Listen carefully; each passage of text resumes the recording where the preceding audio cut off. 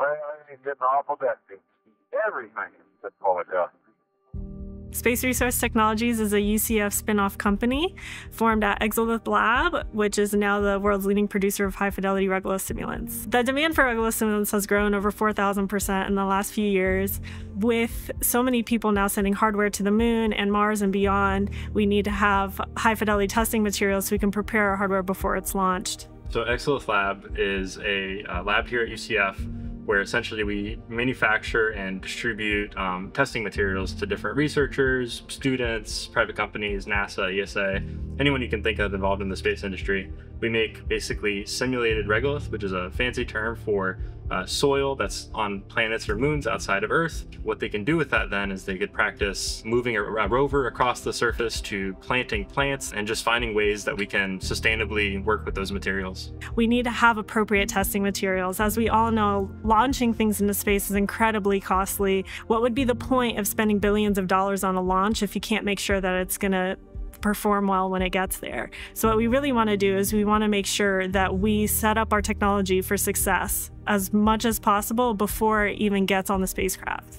With our Regolith bins that we've been working on and developing in partnership with NASA, we've been able to set up testing facilities that will make UCF a key site to test your equipment in for probably decades to come. So with the Regolith bin, this is the world's largest simulated lunar surface. It's filled with 120 tons of lunar highland simulant that specifically simulates the lunar South Pole. This is the region where all the Artemis missions are going. It's about 10 by 10 meters large. So if you could imagine about 120 cars stacked in there. When we have rovers such as Viper, who's getting ready to go to the lunar South Pole to look for water ice, they need facilities like this to be able to test their sensors, their technology, their electronics, and everything to be able to get ready to go to the moon. We do offer gravity offsetting, so what that means is if you want to mimic lunar gravity, we do have a crane that can help do that. So in theory, we'll also like to get some astronauts strapped in there and also practice what it's like walking on the lunar surface, as well as rovers.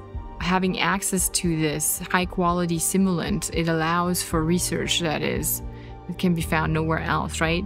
All the things that you can do with the space dust, we can do the research here in one place. So it's a truly cross-disciplinary, collaborative place.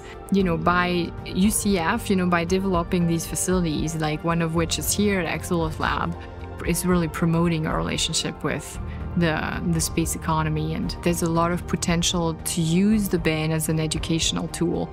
The range of disciplines that the bin enables education at is really huge. Surely it's a great attraction for students, The basic idea is that we wanted to create a much better standardized simulant for the surfaces of extraterrestrial objects. UCF and the Exolith Lab and Space Resources Technology are the leading supplier of simulants in the world. And it's really participating in this venture that I think is important for Florida. Because too often Florida has sat back and thought, wow, it's really cool. We have Kennedy Space Center. We can sit around and watch rockets go up.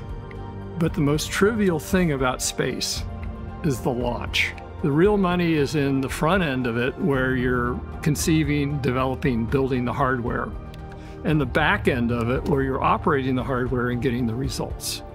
That's where the real excitement is.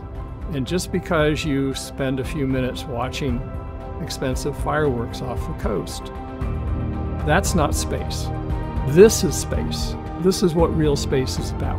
And the fact that the university administration had the vision to invest in some real space rather than simply being a passive viewer of other people's fireworks, that's the critical thing.